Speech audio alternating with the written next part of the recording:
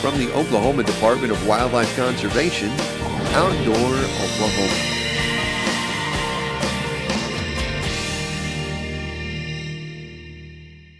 Well, hello and welcome to Outdoor Oklahoma. As a result of years of habitat loss, exposure to agricultural practices, and poaching, bald and golden eagles nearly became extinct in this country about 70 years ago. So, in an effort to protect these birds, Congress created the Bald Eagle Protection Act in 1940, and later amended the act in 1962 to include protection of golden eagles. These majestic birds hold great significance to all of us for many different reasons, not only as a national symbol, as in the case with the bald eagle, but eagles also hold tremendous religious significance to Native Americans. Today we're going to explore in detail this connection between eagles and the Comanche Native American tribe right here in Oklahoma.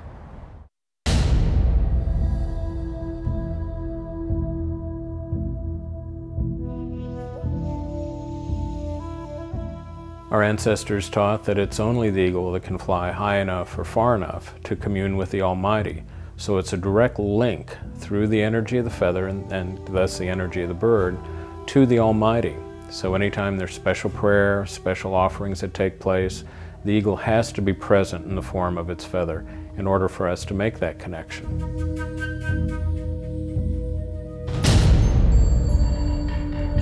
The use of feathers in our lives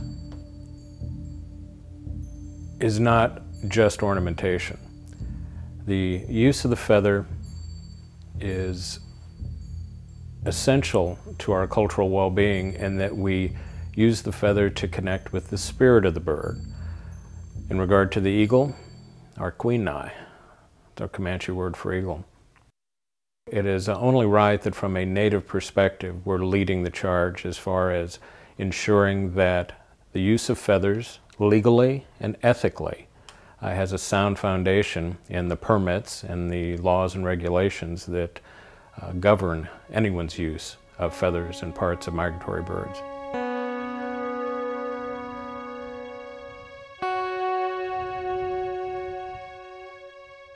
SIA is our Comanche word for feather, but is also our program name for the Comanche Nation Ethno-Ornithological Initiative. That's a long byline, but it describes the fact that we're a program that represents a marriage of two disciplines: ethnology, the study of culture, combined with ornithology, the study of birds. So we look at the world of birds, particularly the world of eagles and birds of prey, through the eyes of our culture, and that is what makes us unique.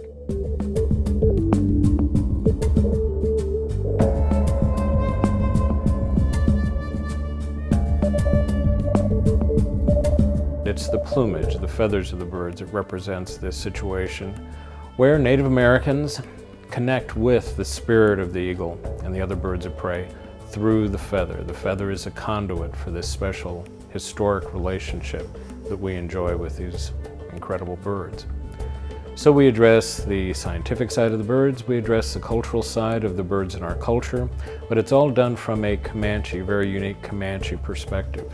However, that being said, our work does impact the other tribes in that we can produce legal feathers that can be distributed and have been distributed to many different tribes, and we archive cultural information, artifacts that speak to other tribal usage in addition to our own. One of the most important jobs of SIA is to address the legality and the ethics pertaining to the use of feathers, the acquisition of feathers, and what activities are legal in this day and time. We've developed what we call an essential species list. It involves the species, birds, plant, animal, that are required for keeping our cultural lifeways absolutely intact. When it comes to migratory birds and eagles, too many Native people misunderstand what is allowable by law. So in getting the message out, first and foremost, we have to make sure that all of our people, regardless of what tribal perspective, realize no commerce. There can be no commerce, real or perceived, with the transfer of feathers.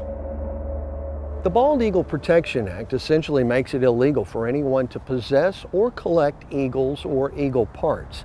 But in recognizing the central role that the eagle plays in Native American religion, Congress created a specific exemption to the rule so that Native Americans could still possess eagles for religious purposes. Members of federally recognized tribes can obtain new and legal feathers through the National Eagle Repository near Denver, Colorado.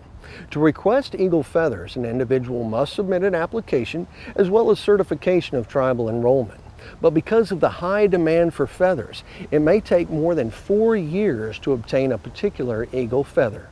What has evolved as an alternative way of addressing the need for eagle feathers is the Native American Religious Use Permit.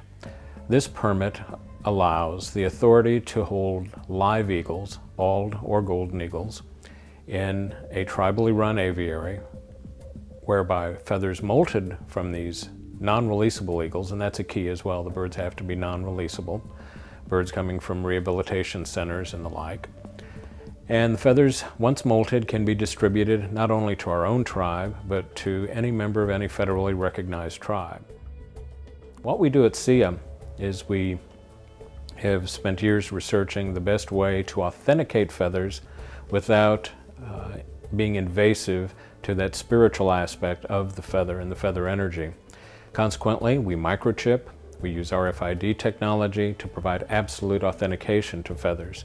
And any feathers that leave our hands have been digitally recorded through images that are kept on file, and there's an absolute identity given to the feather and the bird from which the feather originates. So we're really setting the bar even higher than it's ever been.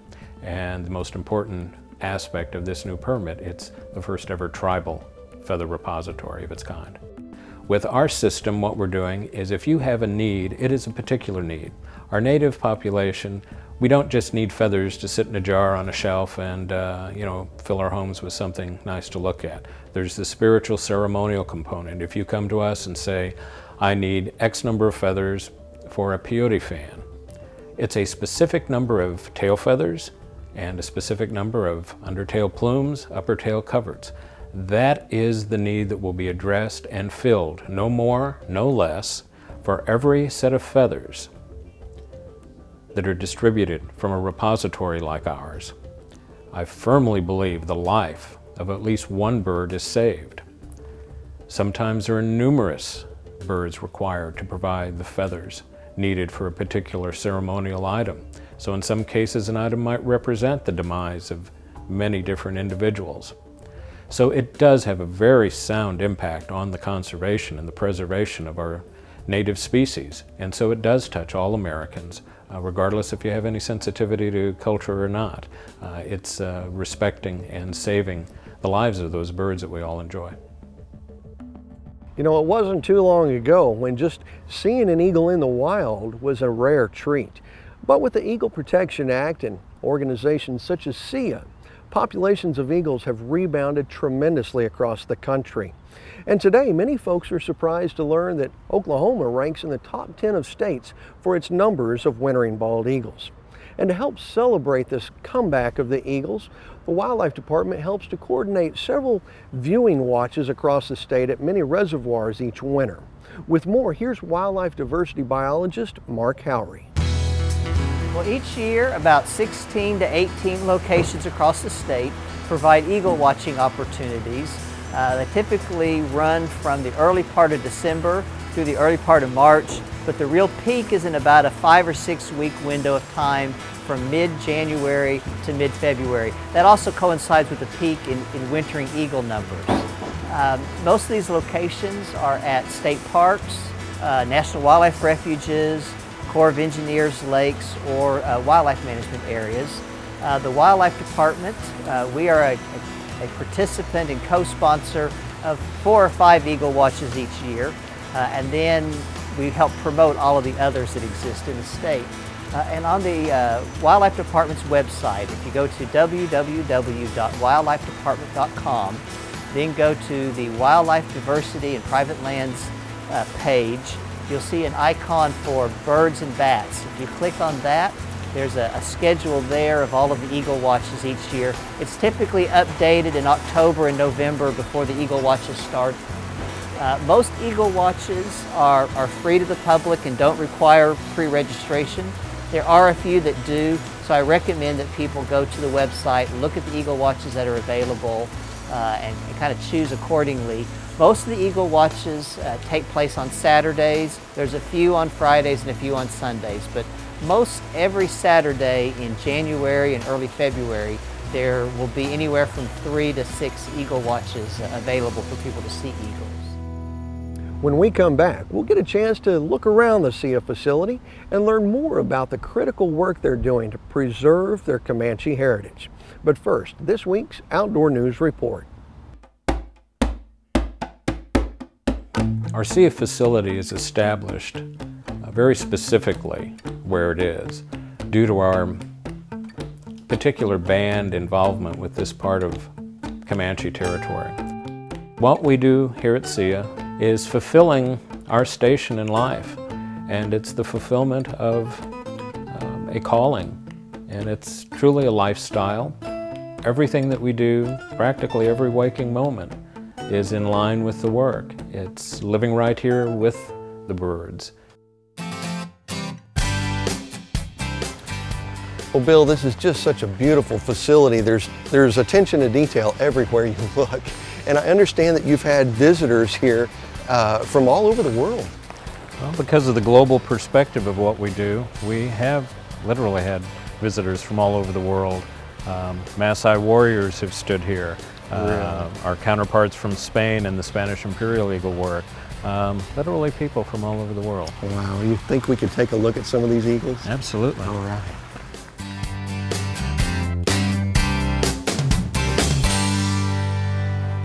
Well, Bill, I'm no eagle expert, but these look like goldens, is that right? Correct. These are golden eagles, different ages birds, and different sexes here. These are 3 golden eagles that are all birds housed under our native religious use permit, which means that the feathers these birds molt while in our care can be distributed to tribal members almost immediately once they're cataloged. These are all 9-flighted birds that have come in from all across the American West, birds that otherwise would have been euthanized. But under our tribal husbandry, we can keep them as permanent residences here that will benefit our educational program as well as providing feathers for our native people. Well, a new lease on life for these. Basically, yes.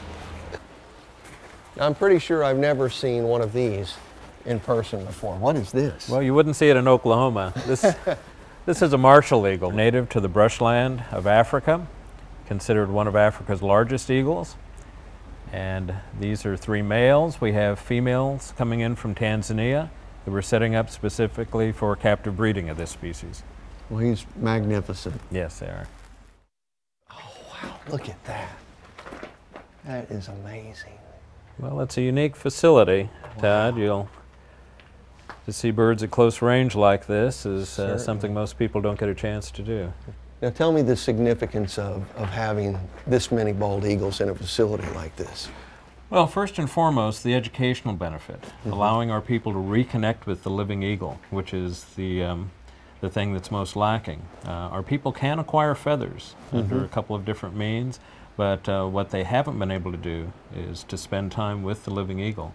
Hence the reason for having a facility where we have it arranged so an elder has a comfortable sitting area. She can just sit and watch eagles for a while if she feels so inclined. Certainly. Well, I think that I would be inclined. And then on the flip side of that is any of the feathers molted by these birds. These are all eagles held under what's called the Native Religious Use Permit. And the primary provision of that permit is to allow the feathers molted by these eagles to be distributed to tribal members, and not just Comanches, but members of any of the federally recognized tribes. Wow, so I guess that's a daily duty, I guess, or opportunity or privilege to come in here and get those feathers. Well, multiple times a day, actually, during the heavy molt time. Oh, looky right there, real close. What is this now? These are Harris hawks, Todd. This is a species of great cultural importance to the Comanche. It is a bird that we connected with at the time we were first being introduced to the peyote religion. And these are birds of the southwestern part of the United States, and particularly arid terrain. Now those are indigenous to Oklahoma too, right? They occur, and with some rarity, but they do occur.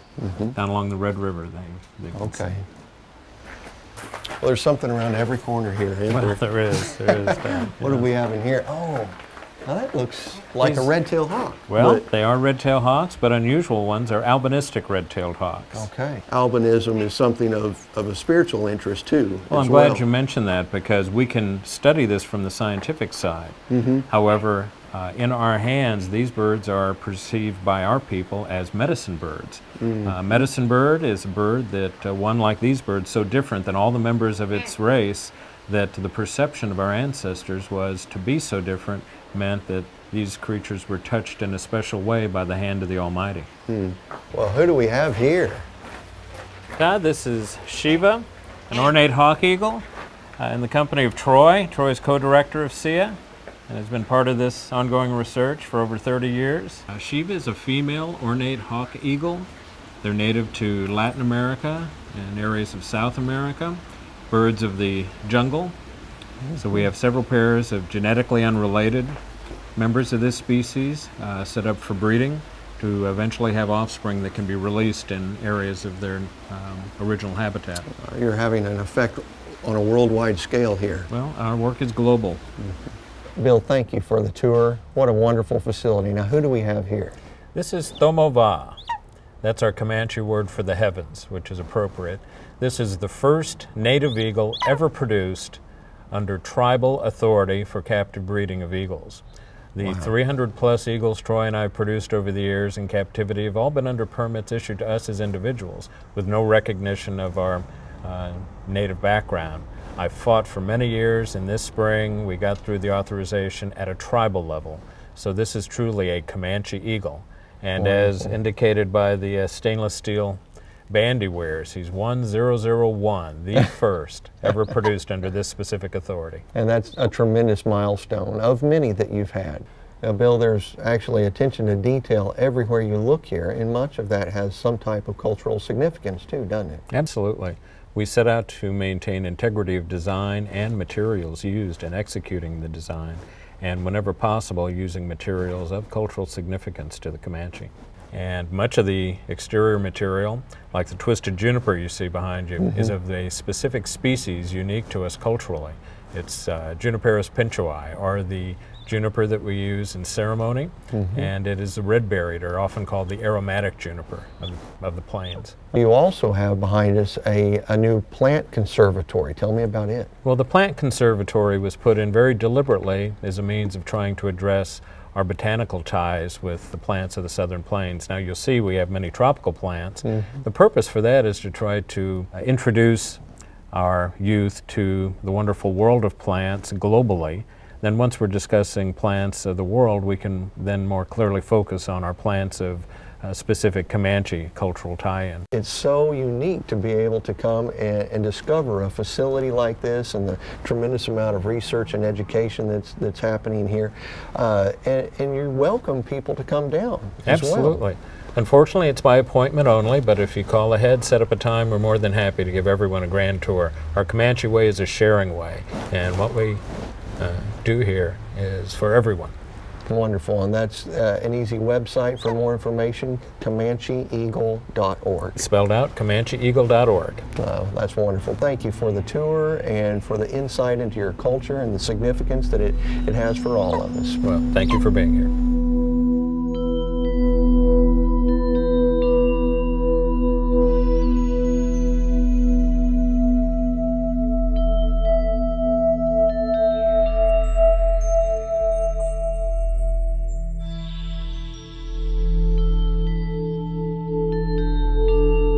Well, thanks for joining us today. For all of us at your Wildlife Department, I'm Todd Craighead, and we'll see you right here next time on Outdoor Oklahoma.